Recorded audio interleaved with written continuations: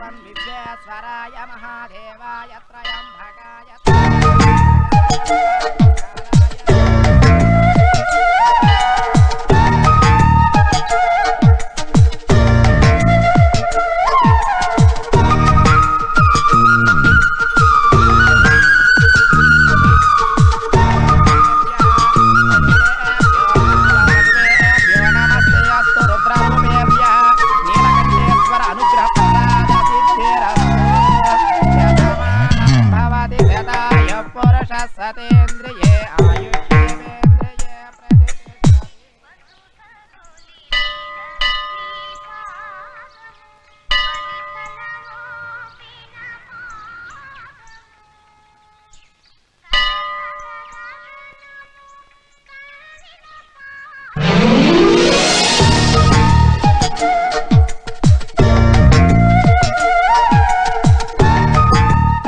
ఇప్పుడు అర్థమైందిరా.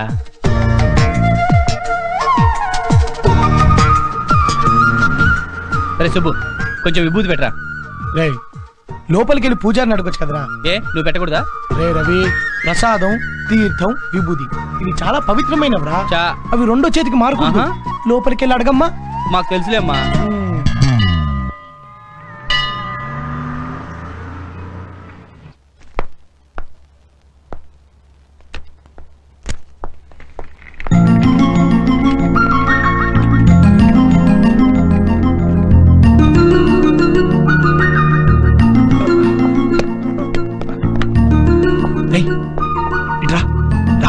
ఏంటన్నా? ఆ అమ్మాయి నా ఫ్రెండ్ ప్రమీల, వెళ్ళి నేను పిలిచానని చెప్పు. అలాగే. ఏమండి ప్రమీల గారు, మిమ్మల్ని మీ ఫ్రెండ్ పిలుస్తున్నారు. ఆహా, నా పేరు ప్రమీల కాదు, నీరజ.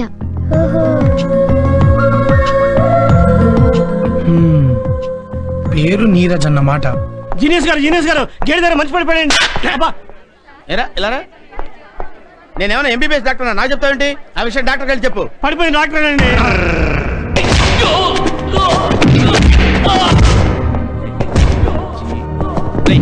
ఇవే మన సీట్.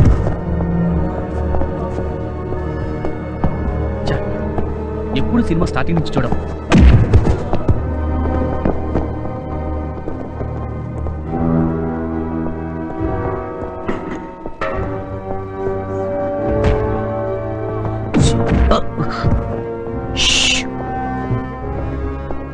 What a surprise. ఆ అమ్మాయి పక్కన కూర్చొని సుబ్బుగాడు సినిమా. ఆహా, మనకు కూడా తెలియకుండా సుబ్బుగాడు అమ్మాయిని ఇప్పుడు లైన్లో పెట్టాడురా. ఈ సీక్రెట్ లో ఎప్పటి నుంచో అని కనుక్కుందామా?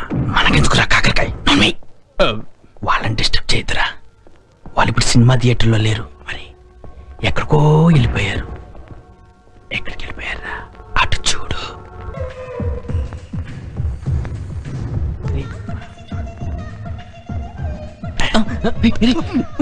మాట్లాడు. సినిమా చూడు.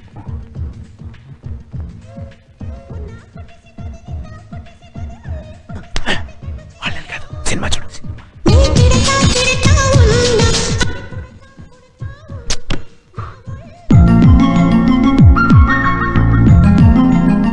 ఇదేంటి నీరజ నా పక్కన కూర్చుంది? కాదు, నేనే నీరజ పక్కన కూర్చున్నాను. పరిచయం చేసుకుందామా? రే సుబ్బు, కంట్రోల్ కంట్రోల్. బాగా టెన్షన్ గా ఉంది. టైం బాగాలేదు, వెళ్ళిపోతే better. లెగెత్తురా Subbu.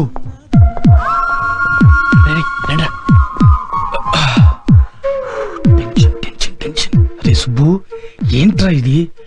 Control control. Public public. Hello, నమస్తే గురు. రే మీరెప్పుడు వచ్చారా? తమరు అమ్మాయి పక్కన కూర్చొని సినిమా చూస్తున్నాం. గుళ్ళో చూసిన అమ్మాయి కదా? అవునరా. సినిమా దాకా వచ్చిందంటే రే వచ్చి కూర్చోనకు తెలిసిందిరా ఆ అమ్మాయి నా పక్కన ఉందని. ఓకే, ఎనీవే కంగ్రాట్స్ రా. అక్కడ చేయించేంత సీన్ లేదమ్మా. ఆ అమ్మాయి పేరు తప్ప నాకు ఇంకేం తెలియదురా. రే నేను సినిమా చూడడానికే వచ్చా, నాకు ఇంకో సినిమా చూపించొద్దు. రే ప్రామిస్ రా. ఫస్ట్ టైం ఆ అమ్మాయిని బస్లో చూశాను రా. ఆ అమ్మాయి క్యారెక్టర్ ఏంటో అర్థమైంది. రెండోసారి గుళ్ళో చూశాను రా, అంతే.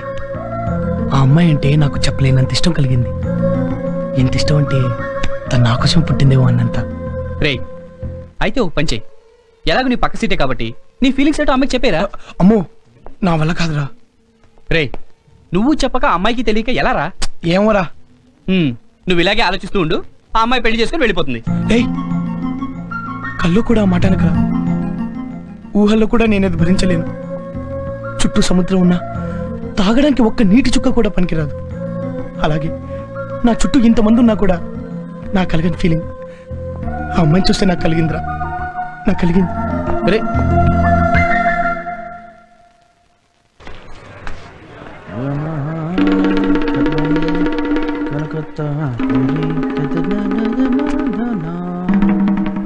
ఏరా ఇంజన్ లేని జీప్ 10 కిలోమీటర్లు తోయిస్తావా? ఇప్పుడు ఇస్తాను చూడు నీకు కిక్కు, మామూలుగా ఉండదు. బయటికి రా. చిరంజీవి, వెంకటేష్, నాగార్జున, బాలకృష్ణ. బాబు నిన్నెక్కడో చూసినట్టుంది.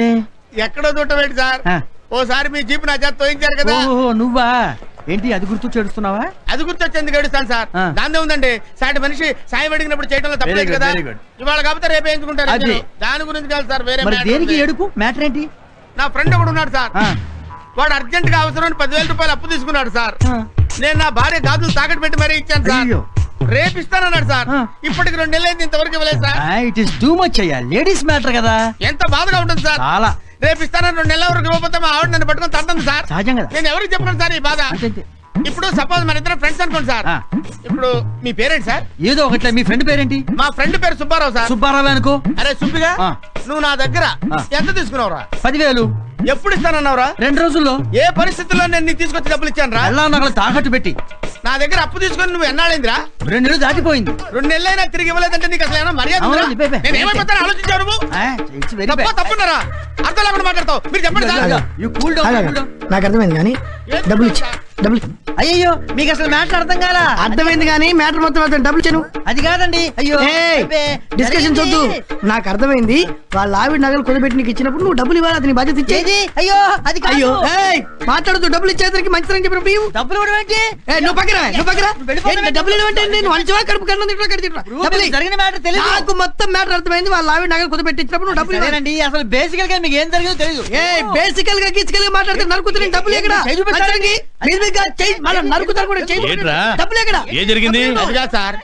కాదు వీడు నువ్వు నేను చెప్తున్నా. ఆయన చెప్పరా? నేను చెప్తాను మొత్తం.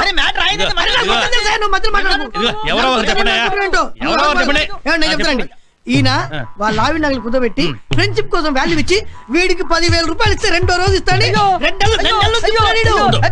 అది కాదండి. నువ్వు రావయ్యే వచ్చు. ఏం జరిగింది?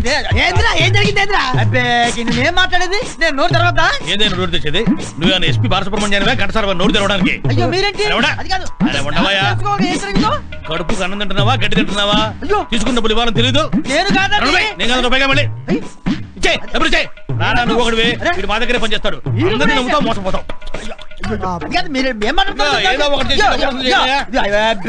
ఏం మనుషులు? పైసలు డబ్బులేంటి? ఈ పైసలు 10,000 ఏంటి ఇచ్చి ఏం మాట్లాడుతున్నావు? పైసలు ఇక్కడ డబ్బులు సంవత్సరాలు కూల్ చేస్తున్నాడు.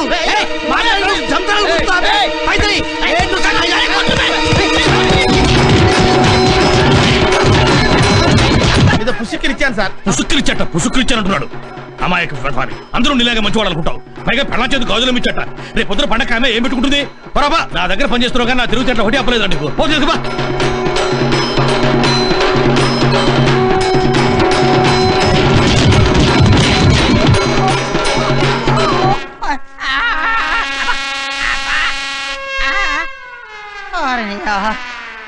అంత కుమ్ముడు కుమ్మి ఏదో సినిమా వదిలిపెట్టినట్టు వెళ్ళిపోయారేంట్రా?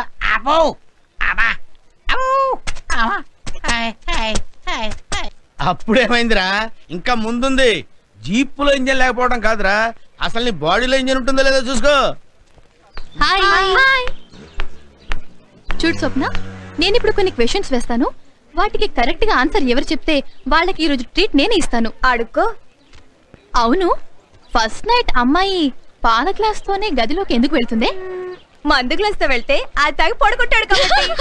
ఓహో అవును, మన తెలుగు సినిమాల్లో హీరోయిన్ బొడ్డు మీద ద్రాక్ష పళ్ళు ఆపిల్ పళ్ళు మాత్రమే ఎందుకు విసురుతారు? పనసకాయలు గుమ్మడికాయలు విసిరితే బొడ్డు వాచిపోతుంది కాబట్టి. నీరజ, మనం కోతుల నుంచి పుట్టావట, నిజమేనా? నీ విషయం తెలియదు కానీ మేము మాత్రం మా అమ్మ నాన్నకి పుట్టాం. Okay bye bye. అదే కాదు స్వప్న, ఇంకో చిన్న డౌట్ ఉంటే hello, అడగమంటావా? I'm Ravi. Hi I'm Neeraja. మిమ్మల్ని ఎక్కడ చూడలేదు, ఇదే ఫస్ట్ టైం. ఇంతకీ నాతో ఏం పని? అది ఏం లేదు. ఏం లేదా? ఓకే ఉందండి. అయితే చెప్పండి. మిమ్మల్ని ఫస్ట్ టైం శాంతి థియేటర్లో చూసాము. ఆ రోజు మా ఫ్రెండ్స్ మీ గురించి, నా గురించి మీ ఫ్రెండ్స్? ఐశ్వర్య రాయ్, యుక్తాముఖి, ప్రియాంక చోప్రా మీ ముందు వేస్ట్ అన్నారండి. ఆ తర్వాత నేను లూజ్ టంగ్ తో ఓవర్ గా మాట్లాడి ఇరుక్కుపోయానండి. ఇంట్రెస్టింగ్. ఏమన్నారు? ఎలా ఇరుక్కుపోయారు? మా ఫ్రెండ్స్ అలా మిమ్మల్ని పొగుడుతుంటే నేను చాలా స్టైల్ గా, మీరు నాకు ఎల్కేజీ నుండి తెలుసని మా వాళ్ళకి చిన్న కటింగ్ ఇచ్చానండి. కానీ వాళ్ళు నమ్మలేదు. ఓకే, మీ కేసు అర్థమైంది. మీ ఫ్రెండ్స్ నమ్మేలాగా మనం క్లోజ్ ఫ్రెండ్స్ అన్నట్టుగా నేను యాక్టింగ్ చేయాలి, అంతేగా? కరెక్ట్. ఏం లేదండి, మీరు నా బైక్ మీద కూర్చుంటే వాళ్ళ ముందు నుండి అలా ప్రౌడ్ గా తీసుకెళ్తాను. నాకు 5000 రూపీస్ వస్తాయండి. అదేంటి? పూర్ ఫెలోస్ నాతో బెట్టి కట్టారులేండి. ఏమండి ప్లీజ్ అండి. ఓకే నేను వస్తాను, కానీ 5000 మ్యాటరే ఇబ్బందిగా ఉంది. ఆ డబ్బు నా కోసం కాదండి, ఓల్డ్ ఏజ్ హోమ్ కి డొనేట్ చేద్దామని. గుడ్. మీ చూపులోని మీ మాటలోని నిజాయితీ నాకు నచ్చింది కాబట్టి నేను వస్తున్నాను. ఓకే ఓకే థ్యాంక్స్ అండి. మనం ఇప్పుడు ఫ్రెండ్స్. బట్ ఎల్కేజీ నుండి మాత్రం కాదు, ఈ రోజు నుండి. ఓకే మొత్తం బిల్ ఎంత అయిందో పంపించరా. ఒరే పాచి, నీ కొడుకు పుడితే ఎవరి పేరు పెట్టుకుంటావు? ఇంకెవర్రా? సింహం, బాలకృష్ణ పేరు పెట్టుకుంటా. మరి కూతురు పుడితే? ఐశ్వర్య రాయ్. చా రే, మరి అటు ఇటు కాకుండా పుడితే ఏం చేస్తావురా? చేతి నీ పేరే.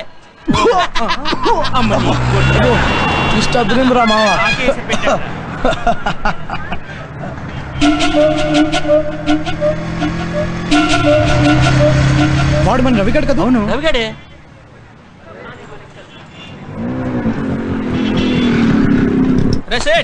హాయ్ సుబ్బు. హాయ్ రా. హాయ్ రా. హాయ్ రవి. రే రవి, నీకు నీరజ తెలుసా? ఏ నీరజ? అదే నువ్వు ఇప్పుడు డ్రాప్ చేసావే ఆ నీరజ. నేను బైక్ మీద డ్రాప్ చేశానా? మీరు ఎవరిని చూసి ఎవరు అనుకున్నారో? అరే అది కాదు. ఆ మ్యాటర్ వదిలేండి. సరేరా నేను వస్తాను. Bye bye. బాయ్ రా రవి. ఓకేరా. Take care. రే పాచి బాయ్. బాయ్ రా. రై, నువ్వు ఇప్పుడు డ్రాప్ చేసిన అమ్మాయి నీరజే కదా? మరి సుబ్గారితో అలా ఎందుకు చెప్పావు? రే, నేను ఫ్రెండ్ గా వాడి కోసం ఓ పని చేయాలనుకుని ఈ రోజు నీరజని పరిచయం చేసుకున్నాను. ఏంట్రా అది? చెప్తాను రారా.